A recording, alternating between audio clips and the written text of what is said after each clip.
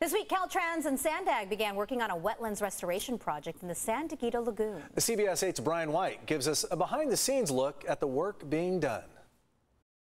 The wetlands you see here just east of the I-5 near Villa de la Valle were restored in 2012. And now Caltrans and SANDAG are working to restore the land just to the south of here back to its original form as tidal wetlands.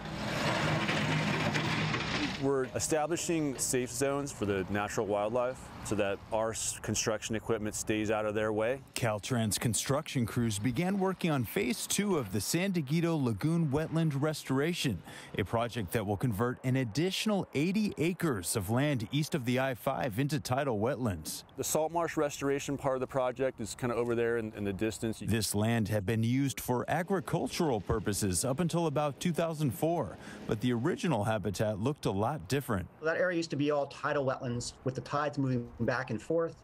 And then with past development, you had the racetrack, you had the rail, the highway. It's limited the wetlands that we see in the region. So this is a way of getting back some of the environmental enhancement in the coastal zone. New hiking trails will connect all the way over to the existing Coast to Crest Trail. You can get out there and walk, see the birds, see the animals, enjoy nature. Hiker Brian Swanson took advantage of the existing trails around the lagoon Thursday.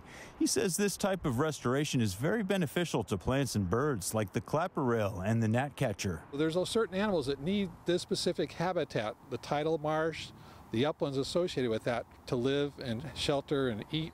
Bringing back the fish and bringing back the vegetation and the birds that used to be there. Really exciting. It's being done to offset some improvements to infrastructure in the region. So it's kind of a win-win. We get our improvements for infrastructure, but we're also making the environment better. This phase of restoration will cost $87 million, paid for with the SANDAG Transnet Environmental Mitigation Program, along with federal funding. Now the project overall will take about 3 years to complete, and at that point, it will be open to the public.